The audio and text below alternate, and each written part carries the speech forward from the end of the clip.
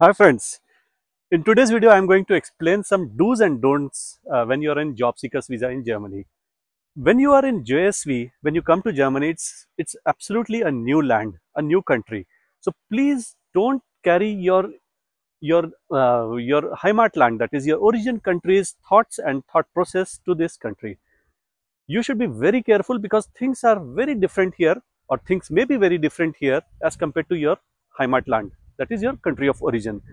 In this video, I'm going to share few experiences that I had or some of my friends had, which are really important for you to understand before you even interact with Germans around. So friends, when you come on job seekers visa and you apply for jobs, there are a lot of chances that you will get interview calls. Everybody gets it. Along with those interview calls, some companies are even more particular about understanding a candidate. Now, you know what, because of these GDPR things and privacy issues, they are not supposed to check your maybe Facebook posts or maybe some other Instagram or your social media. So they are not supposed to do that at all, at least officially. So what they do is normally they invite you for maybe a lunch together, or maybe they can even ask you to come for a picnic together. That is a chance they use to understand the mentality or the overall plan, overall mental structure of the candidate. Now this invitation can be after signing a job contract or even before signing a job contract. I'll share one experience with me myself. I all of a sudden received an email from a company wherein they invited me for a dinner, plus the next day they invited for a complete one-day workshop with them. I was not alone. There were more than 20 people from various countries around Europe, and they all participated. We had some presentations. We were given some tasks, and we were given some, kind of projects also to do within next 3 hours. Now, in such presentations or in such scenarios, when you are invited for a one-to-one talk or maybe interaction round, maybe for a dinner party or picnic, there are certain rules that you must follow. Deliberately or indirectly, if you make any mistake, trust me friends, you are going to lose that potential job suddenly. That is, without any second thought, they will reject you. One biggest thing that you must always take care when you go for such get together dinners or picnics is never ever ask for genders.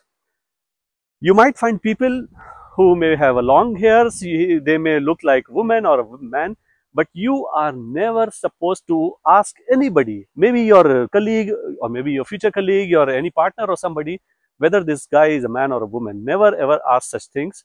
There are very, very strict rules regarding this, friends, and I'm telling you, it is so strict that I have seen two candidates who have lost their job opportunities. I mean, they were in the initial rounds of their jobs, and they lost only because they asked something related with the gender of somebody near about. Point number two, never ever ask about family background. You are not at all supposed to ask anybody about his or her family, about his or her relations with the family members, where are they, whether they stay together or separate. Please never ever ask such questions. Trust me friends, that guy will be your biggest enemy the moment you ask such questions in most cases. So be careful. Number two is never ask about family or such things. Point number three. Point number three talks about religion. Never ask anybody about anybody's religion. Never even talk about this stuff at all. You never know when the next person feels offended, and that guy or that lady might feel very bad or will generate a very negative impact of you the moment you ask about religions. Now, religion could be anything, irrespective of their land, if irrespective of their origin. You are not supposed to ask any person about the religion. Point number four, never ever talk about the political aspects, whether the Russia's war on Ukraine is justifiable or not, whether about Israel or something. Please don't ask about stuff like political issues, wars, battles, blah blah blah blah blah.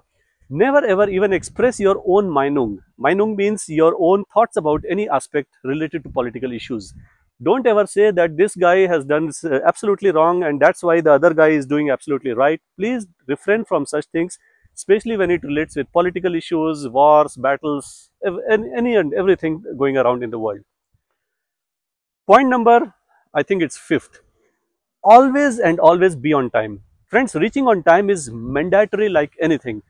Trust me, friends, I have seen a couple of cases wherein the interviewer had simply rejected the interview call for a candidate because that candidate was not able to reach the spot on time, and he had a very genuine reason because his last train with which he was supposed to travel was cancelled at the last moment. He also had a proof of it because in the DB app it could be seen that the Zook felt house. But that is absolutely not a ground for any apologies. That guy lost the job. So what you can do? So my suggestion here is, friends, whenever you have to reach a spot, an appointment or a termin, please reach there before, well before time. I mean, if my appointment is at 11 at Ausländer Behörde, I make it sure that I reach there by 10 a.m. There is no harm in sitting in front of the Ausländer Behörde's office in the garden then to lose your appointment and risk your chance of getting your appointment with the Ausländer Behörde.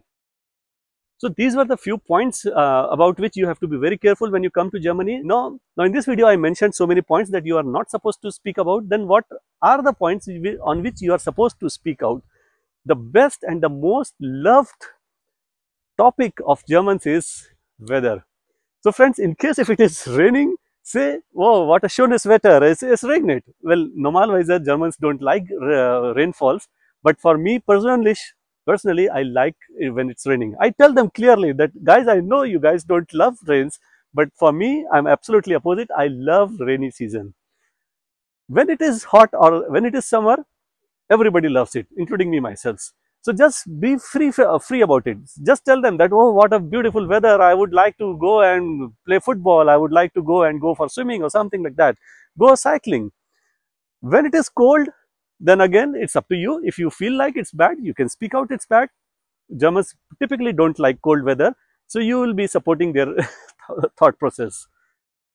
Another topic that you can talk about when you are in a party or a picnic is, what are your Wochenende plan? That is, what are you planning for the next weekend or what you did in the last weekend? Weekend, that is Saturday and Sunday, is treated more like a festival here. I mean, people are really serious about weekends. They make real serious plans on the weekends, and they would just love to share their weekend plans with you. Now again, don't ever ask with whom you are planning to spend your weekend, whether it's family or somebody. Don't ask such things, but just ask them, what are you planning for this weekend or what did you did in the last weekend? This is a very favorite topic, friends. They would love to speak upon this topic and they'll be very close to you if you touch upon such topics.